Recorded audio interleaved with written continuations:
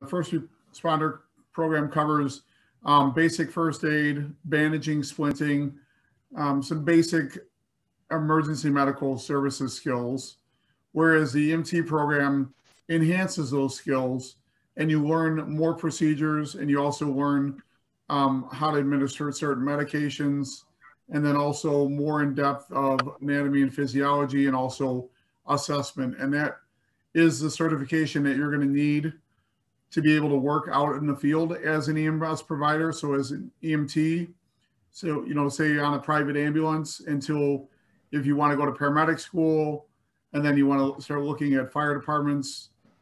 Generally, every fire department you have to be a paramedic to work for. So it's preferred that you have the paramedic license. It's not necessarily a requirement for the city of Chicago, but for the suburbs, it pretty much is. So it's a good career path going from first responder to EMT to paramedic. Not everybody necessarily has to go through first responder. We recommend first responder if you're not sure what your career path is going to be, or if you're not sure if you want to enter the field and commit to the EMT program, because the EMT program is more in depth.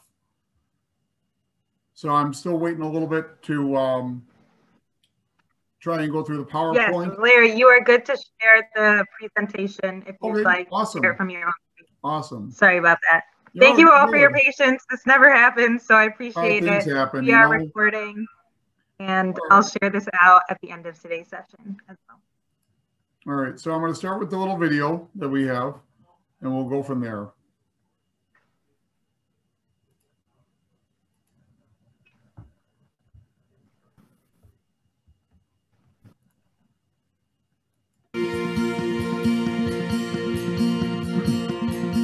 Hello, my name is Harry Myers. I'm the EMS Program Director here at Malcolm X College. I work with our instructors to run the first responder, EMT, paramedic, Con Ed, and fire science programs. Normally, we have a classroom up on the 7th floor, and we utilize a simulation lab up on the 8th floor as well. So what's been different with COVID is obviously we have had to pivot and make accommodations so that we can go ahead and deliver the didactic as well as the practical testing, because as we all know, a paramedic has to put hands on a patient. What's really different here is that we've taken over the conference space, and what we would do in our lab, we are now doing here. The instructors, we had to go through all the equipment, bring down what we needed, make sure we had everything here so that we can socially distance, and the space has been incredible. We've been able to remain safe. So we were able to finish up the spring semester and actually bring a new cohort in for each of the programs. But what we did is we cut them in half or less to make sure that we could maintain the social distancing and keep everybody safe. Maggie Murphy. I am a paramedic with Chicago Fire Department, and I am also one of the EMS coordinators here at the Malcolm X College Paramedic Training Program. We also have American Heart Association CPR classes and EMT and paramedic first responder courses. Today we have been filming our 227 paramedic field internship preceptor workshop. This preceptor workshop enhances the wonderful work that the Chicago Fire Department paramedics do to assist our students as they complete their training to become licensed paramedics. Malcolm X, in its dedication to the pre-hospital environment, has a student that can begin as a first responder. We also then have emergency medical technician courses, which is the basic level, and there are 3 separate course offerings at different times of the day for the student that wants to continue on. Malcolm X's paramedic training program is approximately 1 year long. We have partnered with the Chicago Fire Department, and we enjoy a cohesive relationship, and our students get to ride for the full 24 hours with dedicated preceptors. In addition to that, every week the students are here on campus with the resource hospital coordinators. The seminar, as it is known as, consists of reviewing the runs, critiquing the patient care that they were able to perform, and enhancing their education from an in-field perspective. The field preceptors are fantastic. They're experienced paramedics, and they give our students an incredible experience out there. It takes and accumulates all their education into the internship so that we end up with a really strong paramedic student who meets all the minimum requirements and can go ahead and get licensed. And then with the whole idea here is that you're training the person who's going to be your partner in the future. And again, I can't thank the preceptors, the region, the 227 instructors, Maggie and Carrie, for putting this workshop together to go ahead and make sure that our preceptors are well versed and can deliver great education while the students are in the field.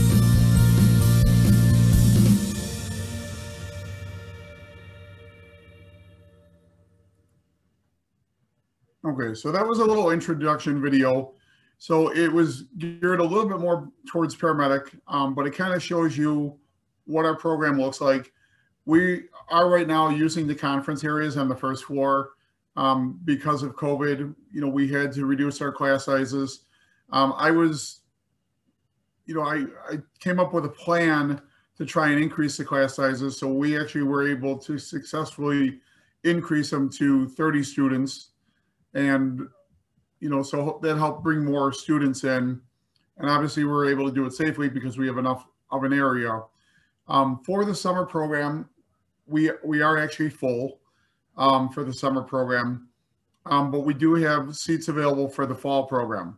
The fall program, more than likely, we will be returning to the 7th floor for our classrooms, obviously depending on what happens with COVID. But we have things set up. With that being said, our numbers are going to stay lower. So right now, our program is capped at 15 per class. I do not know if that number is going to increase. We're going to have to see because we still have to be mindful of social distancing. So I'm going to talk about the program. I'm going to pull up my PowerPoint, and then I'll be happy to answer any questions that you guys have at the end, okay?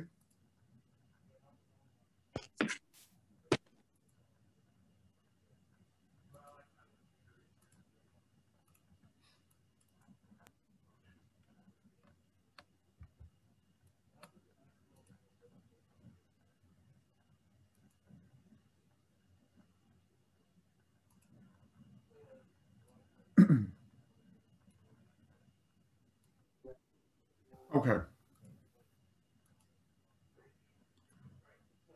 So this slide is going to show you kind of who our staff is. You saw Harry Myers in the video. He's our program director. You met me. My name is Larry. I'm the coordinator for the EMT program. And then here's a list of our instructors. Kevin Ward, Bob Karen, Al Sullins. Chris Easley is a little bit more involved in the paramedic program. He's a clinical coordinator. So he sees the clinical sites for the paramedic program. And then Dr. Weber is our medical director for all of our programs. So as an EMT or a paramedic, you wind up obtaining an EMS license. So it gives you the ability to function as an EMT paramedic. But generally what you're doing is you're working under a doctor's license by working in what we call an EMS system.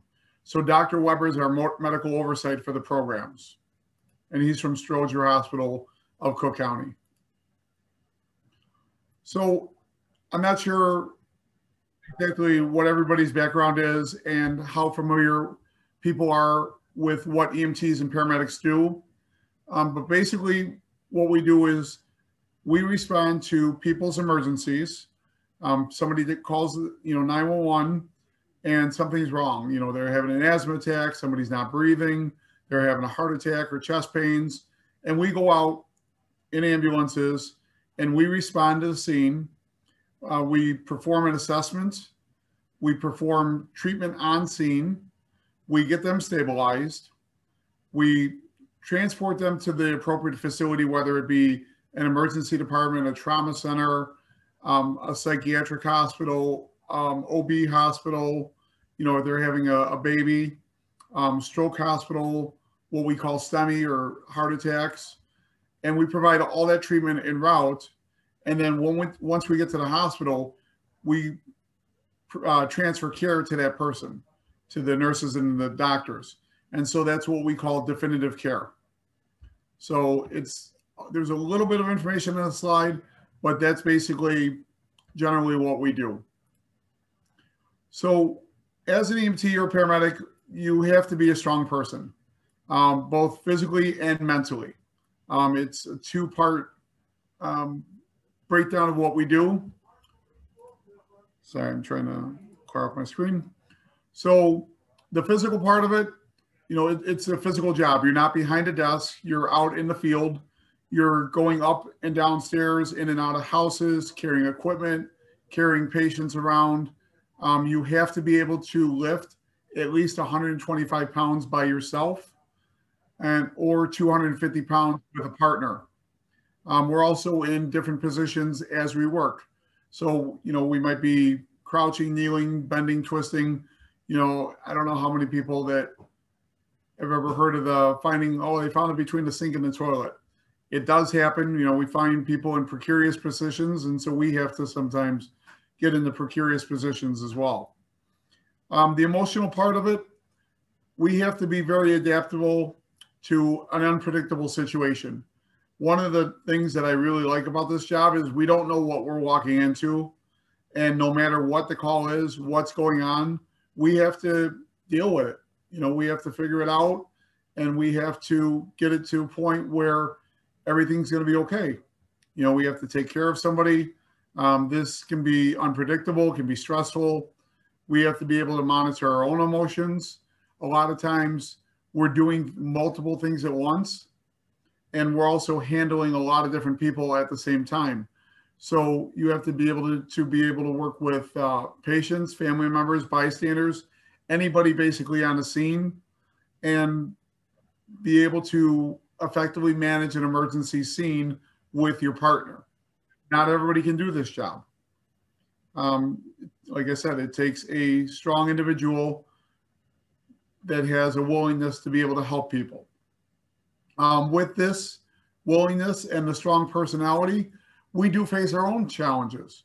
You know, we go on bad calls, and we see a lot of things that normal people, you know, do not see and should not see. But it's what we signed up for.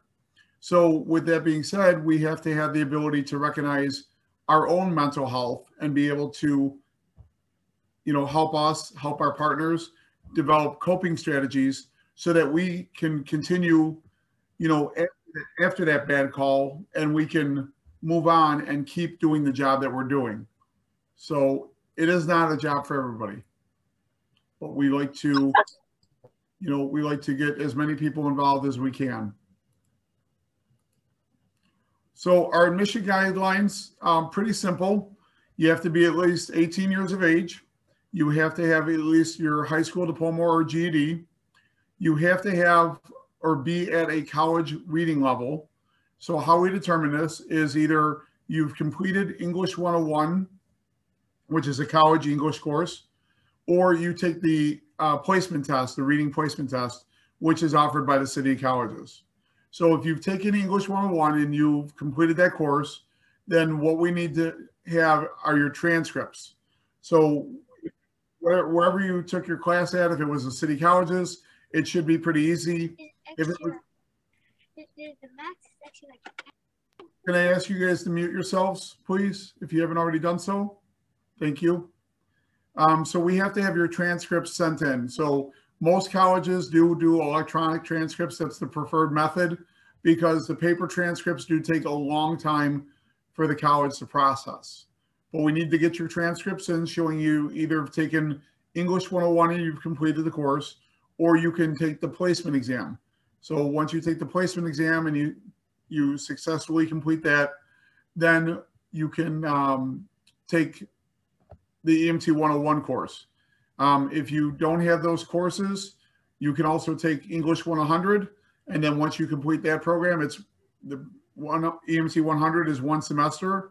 Then you're eligible to sign up for EMT 101. And then we just like to go over the course expectations like we are now. So when you come to college, generally for most college classes, we just require college appropriate attire. When we send you to the clinicals, you're going to be required to wear a uniform. Every day when I go to work, I wear a uniform. It's pretty straightforward. It's navy blue pants. I've got a navy blue shirt with, you know, my patches on it for the fire department.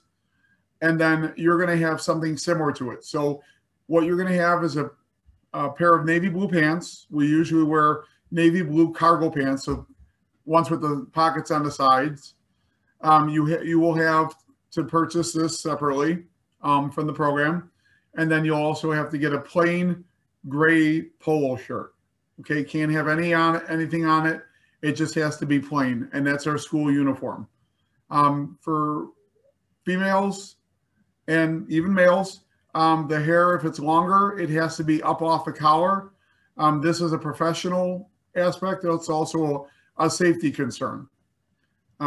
Navy blue pants, like I said, your Malcolm X ID, your stethoscope, your watch, and your a pen and paper for notes.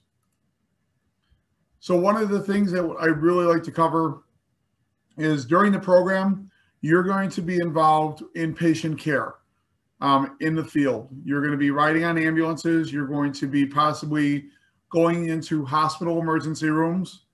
And so you're going to be interacting with patients, and you're going to wind up with privileged information. There are times where we are, we wind up taking care of all different types of people. I've taken care of famous people, and they're entitled to their privacy. So no matter what you do out in the field, what you see, what you hear, who you interact with, it's all protected by something called HIPAA. So Health Insurance Portability and Accountability Act. This act has been around, as you can see, for a long time. So what this act basically says is, as a patient, you're entitled to your privacy. So if you're a healthcare worker and you're taking care of somebody, you have to respect their privacy. So you can't go on Facebook and be like, hey, guys, look who I just took care of, and post their picture and explain their situation, or post anything identifiable on social media. There are first responders, EMS personnel, hospital personnel who have gotten into a lot of trouble for doing such. They've lost their licenses, they've lost their jobs, they've had lawsuits against them. Even some of them have gone to jail for this because it's a federal law. So we have a zero tolerance policy with that. Just want to put that out there.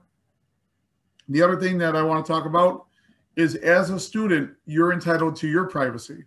So there's something called the FERPA Act. So it's the Family Education Rights and Privacy Act. With you being 18, being an adult learner, you're entitled to your privacy. So if you come to Malcolm X and you enroll in the program, and you're in the program, and somebody from your family, your friend, whoever it is, a lot of times we get parents, hey, how's my kid doing? We're paying for this. I want to know how my kid's doing. Well, unless you sign a FERPA, what we call a FERPA release, and you authorize us to talk to them, we can't talk to them either. So you're protected as a student, just as well as patients are protected as patients. So in order to complete the program, you have to attend all the classes. We have a policy where we cannot have any more than 3 unexcused classroom absences. So the National Registry and the state of Illinois require us to have a certain amount of contact hours with you guys. So that's why you have to attend all the classes. You have to successfully pass all your practicals. So your practicals are going to be the hands-on portions of the class that you're going to be responsible for. So when you come to class, you're going to have your lecture days where you are sitting in class and we're explaining the material that you have already read before the class. And then you're going to have your hands-on, your practical days. So we're going to demonstrate the skills that you're going to need to learn to be an EMT, and then you're going to get tested on those skills. So you have to pass all those. You have to do your clinicals. So it's 25 hours of clinicals. It's basically broken down into 2 separate ambulance ride times. One is with the Chicago Fire Department, and one is with one of the private ambulance providers that we have with us. You have to at least have a midterm and final grade of 75%, and you have to pass the final exam with a 75%. You also have to have your CPR certification. The CPR certification that we need you guys to have is the BLS Healthcare Provider course that is offered at Malcolm X on Saturdays. It's the first Saturday and the last Saturday of every month. So we offer it twice a month. It's a one-day class, and that's got to be completed. And then you also have to go online and take what we call NIMS classes. So NIMS stands for National Institute of National Incident Management System. And these are 3 classes that go over the incident command structure of what we use out in the field. So these are free classes. They can be done at your leisure. We recommend that you complete them prior to entry into the EMT program. That way your main focus is on the EMT program. We also recommend that you complete the healthcare provider certification. That way that's out of the way as well. And then clinicals and passing the program. And then when everything's done, we'll recommend that you wind up taking the national registry. So in order to get licensed and work as an EMT, you have to complete the program. You have to have a current CPR card. You have to have a driver's license, and you have to pass the national registry exam. So the national registry exam is a separate test that you're going to take after you complete the program, and that's going to get your national certification. That national certification is just that. You can take it pretty much anywhere in the United States. And then if you want to work in a certain state, every state is a little bit different. They're going to have some requirements. They may just want to see the card and your CPR card. They may have you take a test. Every state is a little bit different. For in Illinois, once you complete the program, you obtain your national certification. We send in your national certification, your CPR card, some paperwork, and then for a $45 fee, you're going to be able to get your Illinois license, and then you're going to be able to work on an ambulance as an EMT. So I talked a little bit about COVID. So when COVID first hit, we had to shut everything down, obviously, and then we've slowly been reopening. So we went from having no classes at all to a hybrid course. So the hybrid course, basically what happened was students were at home on Zoom for any of the lecture days. So you didn't come into class. You only attended the class on the hands-on days. So that limited contact with it. Right now, we're at the point where there's vaccines out there. All of our students are getting tested on a weekly basis, but we have the ability to return to the classroom. For the summer, I still see this happening to where we're in class.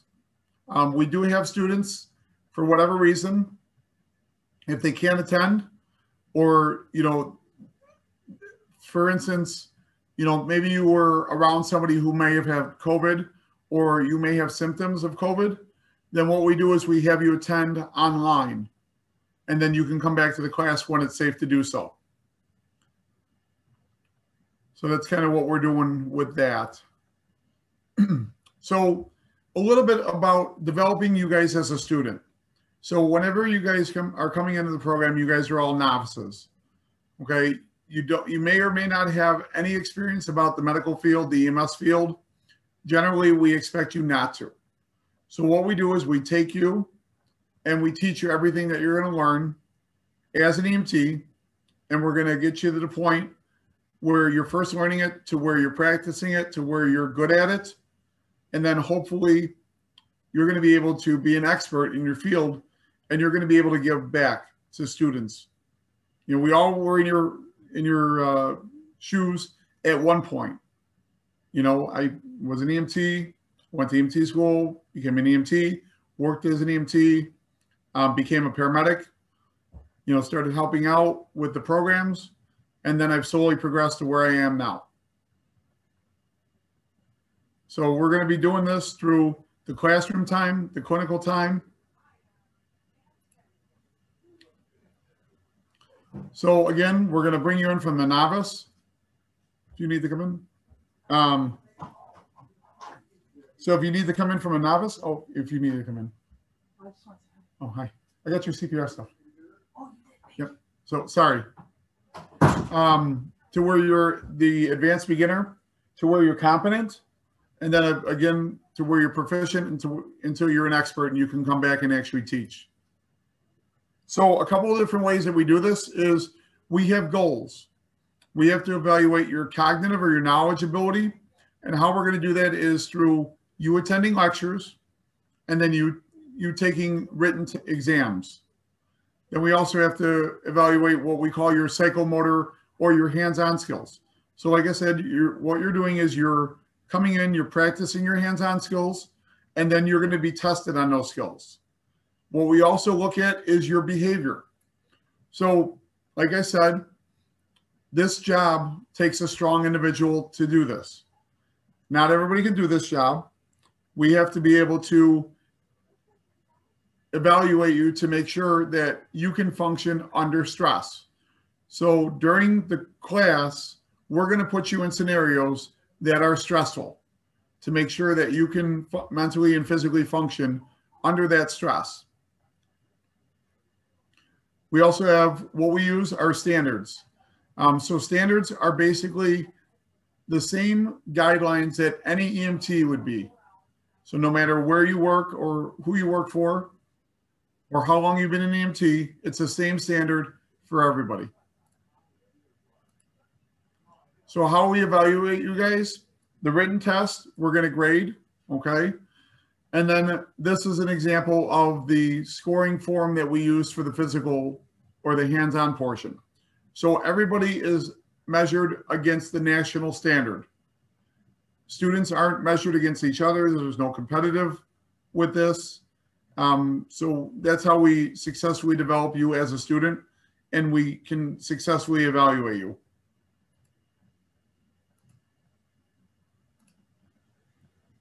So one of the big ways that we have to do this, obviously, we don't have a lot of sick people around here, so we have to simulate a lot of stuff.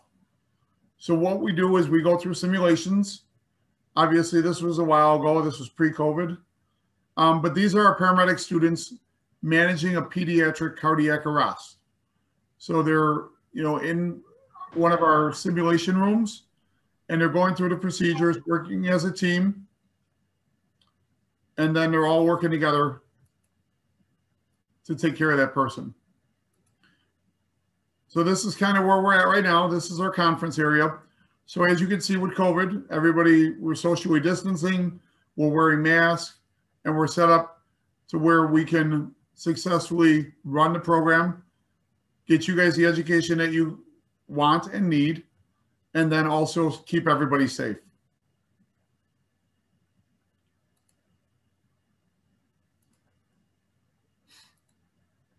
And then once you go out to the field, you're going to be out working on ambulances. You're going to be helping the crews. You're going to be taking care of real life patients. Calling in radio calls, going over documentation, getting feedback from preceptors, and hanging out on the streets where it's really fun. It's a great job. It's a great situation. It's a great environment to work out. So the application process is pretty simple. If you are not currently enrolled as a City College student, we need you to enroll as a City College student, and I can go over that enrollment process after this. And then once you get your transcripts in, we need to get you enrolled into the program. If you need to take the placement exam, you can do that. And then any other documents that we need.